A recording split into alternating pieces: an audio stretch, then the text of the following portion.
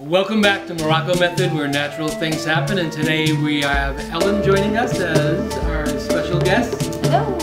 Detox. So Zen Detox to the rescue here. So we want to talk about what the properties are, why we're doing this, and the word itself, detox, should tell us a lot. So people are detoxing here, detoxing this, detoxing the liver, detoxing internally. You know, to get really healthy, what goes in has to come out.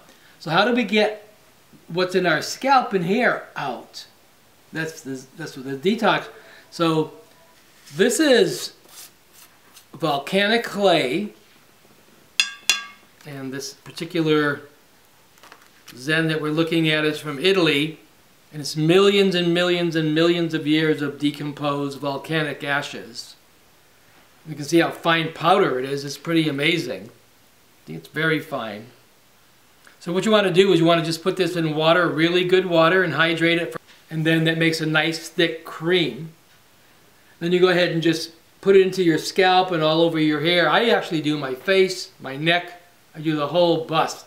Yeah, I'll use a little bit of Zen Detox just mixed with water really quick, and I'll use it as a spot treatment actually for like pimples and things. Just leave that on my face overnight, and when I wake up they're usually pretty sucked out of there. Isn't that great? Yeah, it is. So we have a lot of buildup all over our bodies, and basically, like, of course, we're a Morrocco method where natural hair happens. And we really want to treat your scalp and hair to the most luxurious conditions we possibly can get you. And then Zen Detox to the rescue will really help that. So by putting this in, you leave it in for, in the beginning when you're not really used to it, I would say 10, 12 minutes. And then after you're a veteran, you can leave it in for half an hour, 45 minutes. But what's going to happen when it dries, it's going to start pulling. Right. The face gets pulled, the scalp gets pulled. You can feel it. Oh, big time. So eventually you're going to want to run to the shower and rinse it out, or dive into the bathtub and soak it out, because it's really going to have the skin stretching.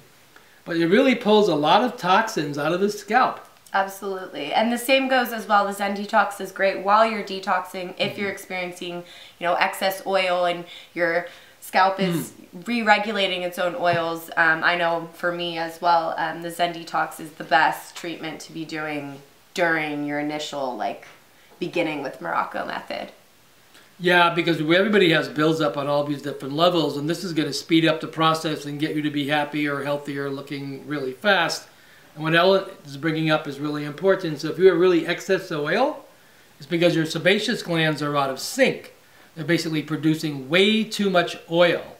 And you want to scalp massage and brush to get a lot of air and blood in there. A lot of brushing. And the Zen Detox is really going to help you balance off the sebaceous glands. So the oil basically will start becoming much more normal, so you're not producing way too much oil. That's pretty exhausting to the entire scalp. And when you realize what's below the scalp is the brain. Exactly. Our brain is there. And we really don't want to keep continuing putting in chemicals, because that's going to seep. It's just like putting chemicals on soil. So when you're actually using chemicals on soil, it's actually seeping down into the soil, going deeper and deeper, even eventually into the aquifers. And the same thing with us, with our scalp. It's going to seep deeper and deeper, eventually down into the brain and into our blood. It's actually from the blood, it's going to be translated all the way through to all of our organs. So detox, you want to start here, pulling it out. You want to start with your food, with your attitude. Attitude is everything. On every level, we want to start detoxing. This Zen Detox is the ultimate for hair and scalp. So follow our directions. It's really easy. Really easy. And the other thing is, you can make the whole, I usually make the whole jar up at once, and what's left over, I just leave in a cool, dry place. And then if it turns into a rock after a month, 6 months, all I do is just add a little bit of water, and within hours, it's cream again. Rehydrated. So you can use just a little bit if you want to, save the rest, or you can mix up a whole bunch. Yeah, and save it for later on. It'll never go to waste. It definitely will turn into a rock, but it's easy to rehydrate.